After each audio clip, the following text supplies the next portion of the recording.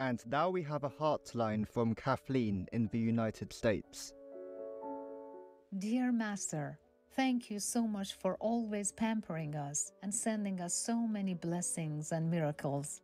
Each Christmas, you always bless me with a gift, such as a chance to read a voiceover on Supreme Master Television or a gift from SM Celestial Clothing.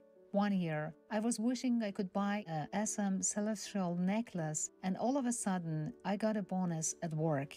Last Christmas, you blessed me to visit some initiated brothers and sisters in Montana, and it was such a treat. It was an oasis, a blessing, a true retreat for our souls. I truly enjoyed the blessings and company of the mountain gods, the snow angels, and all the tree deities. They sent us so much love and blessings that I was moved to tears. As I sat on the ski lift, I could feel the love radiating into my heart. I was immensely surprised by how strong the love felt. You also blessed me with a chance to serve.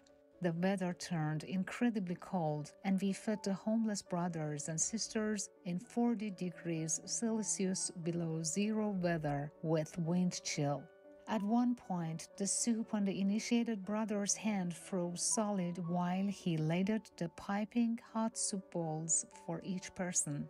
Thank you, Master, for always reminding us how truly blessed we are to be able to walk on the planet at the same time as a living Master. What a rare gift it is to be a disciple of a living Master, and we even get to sit down each day to commune with God Almighty and Team Ku too when we practice the Quinian method of meditation. Thank you, Master, for always loving us and your endless sacrifice in coming down to planet Earth in human form. We are infinitely grateful. May God Almighty infinitely bless you, infinitely protect you, and infinitely protect your peace always. Your undeserving and ever grateful disciple, Kathleen from the United States.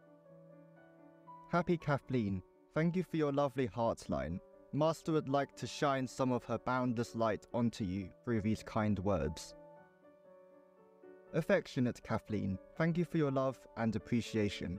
An open heart is the best receiver of divine blessings. That is why you always feel taken care of. By serving others joyfully, we complete the circle and give as we receive, which is the natural flow of life.